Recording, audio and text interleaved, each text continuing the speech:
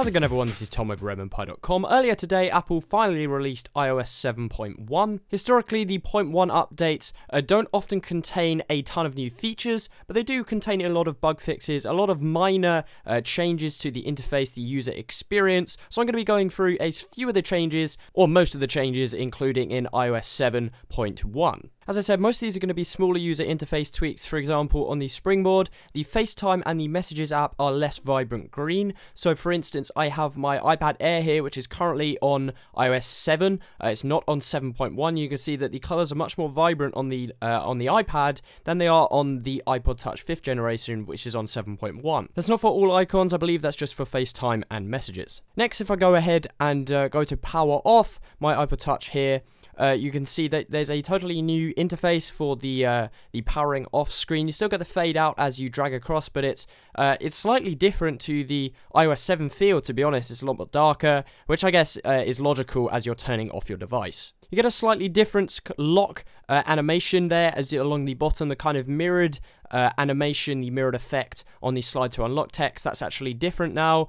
In 7.1, it's slightly more reflective, I'd describe it. Just a small change, that one. Another very small change, there's a slightly different animation to the control center. When you invoke control center, it now kind of bounces up. You get a more of a spring. Again, just another little small addition to the interface. Another very small tweak is it now says no notifications instead of no missed notifications. This size of tweak is very typical of an iOS 7 to 7.1 upgrade. We have a lot of accessibility tweaks in iOS 7.1. If you go into the contrast, you get the option to reduce transparency, darken colors, and then reduce the white point of iOS 7. So this is kind of just dims your screen ever so slightly, which I have to say I prefer it, actually. The reduce transparency option does this. As you can see, the control center design now just kind of has a block gray behind it, and that's supposed to just make it easier to read for people who maybe have trouble deciphering the text on a transparent kind of blurry background. Same thing with the folders there.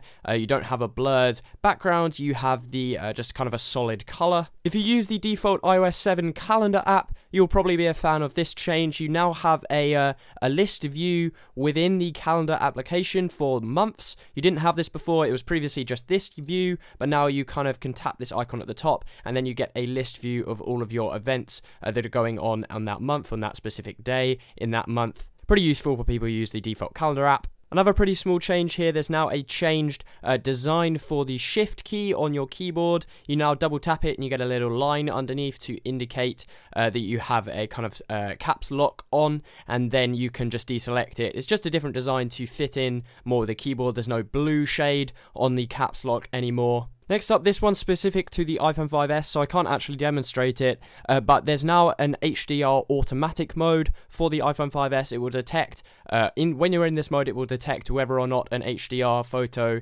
is better. And if your phone determines that it should be an HDR photo, it will select that for you. This is actually a really useful change in Siri that I'm really happy about.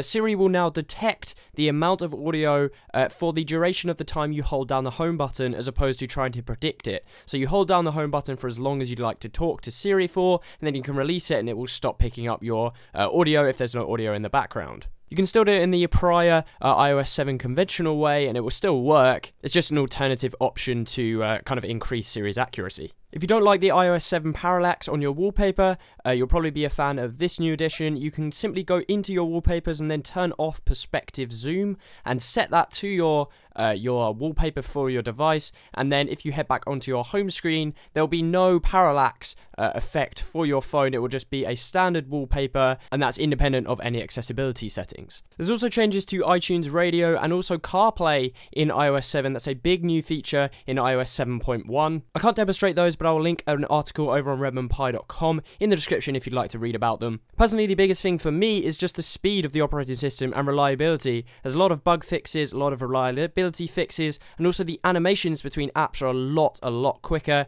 Things like invoking the multitasking switcher and things of that nature, just things you do on your device all the time, are a lot more snappy with iOS 7.1. Hopefully you have enjoyed or found this video helpful. If you have, drop it a like, head over to RedmanPie.com for all the latest iOS 7.1 news. Subscribe to the channel if you don't want to miss any videos just like this one, and I will catch you next time.